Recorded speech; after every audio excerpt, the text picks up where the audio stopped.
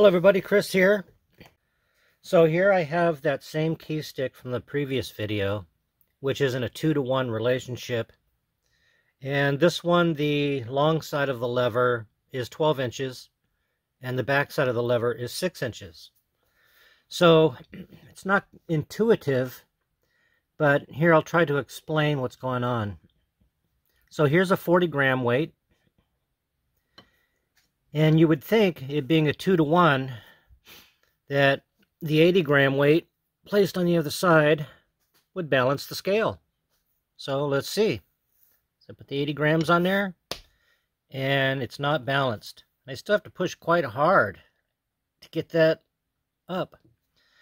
So what's happening here is, for a ratio to work, you have to first balance the balance.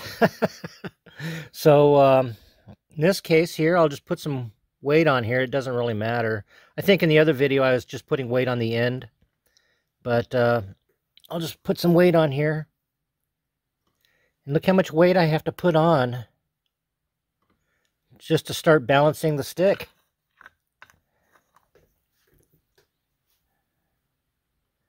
So now I'll have to use movement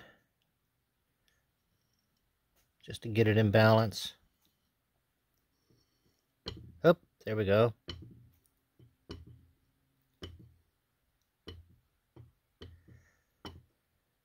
There, we're getting close. Oh, look at that. That's pretty close. Okay, so now, with that in balance, now I can put the 40 grams on this side, and the 80 grams should be close. Yep, see, now we're close to being balanced again.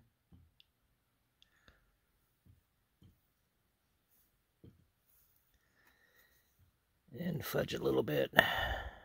Right there. Yep, that's some. There we go. There we go. That's balanced. So see, the balance scale has to be balanced first. So when it's asymmetrical, you have to load the short side to make it balanced.